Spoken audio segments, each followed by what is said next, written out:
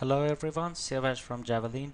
Today we are going to talk about how to add a slope in terms of specified number in degree or radian. By clicking on add a slope, what we need to choose is first the slope segment and then the gravity plane, which is in this case will be the top plane, and we need to change the direction of the gravity, so choose the start point.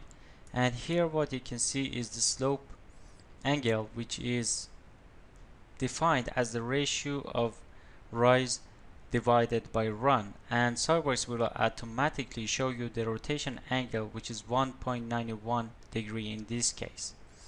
Here if you try to put a number, for instance 0.1, again it will be recognized as the ratio of rise over run. My suggestion is simply click OK and you can see this degree, and you're willing to put for instance 3 degree here. If you double click on this dimension, you will see this error which is saying that dimension of this sketch is read only.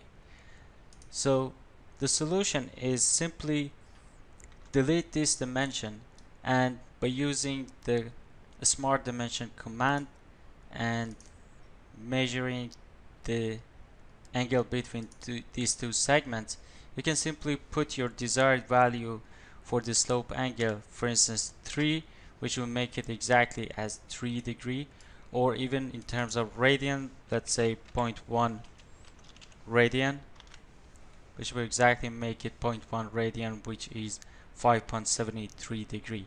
I hope you find this tip useful.